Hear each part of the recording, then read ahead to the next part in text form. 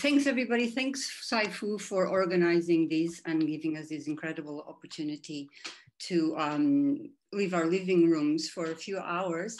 I'm going to talk about biocosmology, which we believe is a new science we're trying to found with Lee Smolin, Andrew Liddle, and Stuart Kauffman. Sorry. Basically, what I'm going to show is that we have created for the first time a language between cosmology and biology. With this language, we can give a quantitative value for how much our biosphere is worth in the context of the cosmos, in the currency and laws of the cosmos.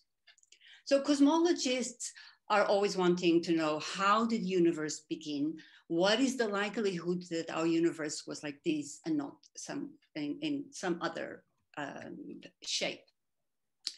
According to thermodynamics, we should just be a huge blob of gas today, but we see instead many different things: stars, planets, galaxies, black holes, dark energy, and there is no explanation for how special this is. A very special universe we are in.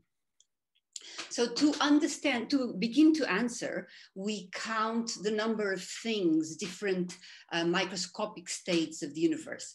Up until 20 years ago, we thought black holes were the most diverse, contain the most diversity, because they can swallow one galaxy or two galaxies at a time. And so their differenceness, or their amount of complexity, is e to the 10 to the 101. Which is a very big number. 20 years ago, Saul Perlmutter and other colleagues, and I know most of you know Saul from the Bay Area and coming to Saifu, he won the Nobel Prize because he discovered dark energy, which is repulsive gravity, dominates the universe, and has a lot more complexity in it. It fills the entire universe. And so the number has gone up to e to the 10 to the 124. And I can tell you there is no living scientist that has ever found a biggest number than these. This is the biggest number we have ever encountered in the natural world. You need to go to mathematics. And you must think about it as a likelihood of our universe. So if dark energy dominates the universe, we need to explain the likelihood of our universe, because it is just one part in e to the 10 to the 124. Very, very unlikely. But up until now, we did not include our pale blue dot. There's no life included in this counting of specialness of likelihood. It's just like a barren moon. And so what we thought was, let's count how does life contribute to it? Our planet is insignificantly small, and we always thought that it cannot contribute to a size of the cosmos in diversity and in likelihood. And we also thought that it was impossible because there's no language between physics and biology that can compute these at a fundamental microscopic level.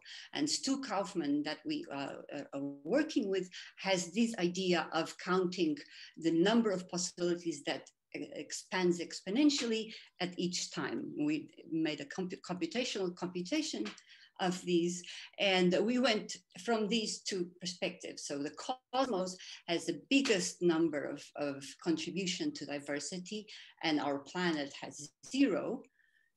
And the number we came up with, after using the complexity of life compared to the dark energy that dominates the universe, is this one, 10 to the 10 to the 10 to the 216. This is just the computation, because its computations were very heavy. We just computed up to the era that the first RNA molecule appears. So today it is actually much vaster than this. What does this mean? So like I said, this is, we transcended physics and biology and found a number that we can give quantitatively, put a value on life within the cosmos and transcending all disciplines, but also that even if it is infinitely small, in our 30 billion light years long universe, the biosphere, living things, are the biggest puzzle that we have to explain at the Big Bang, because they're the most, by far most unlikely, even before our infinite universe. So this is the last slide. We hope that cosmology can contribute to climate change and give an idea of what we are worth in this little planet. We found this currency of the cosmos. It's, you have e to the 10 to the 124 on one side, and on the other side is a tower of exponentials.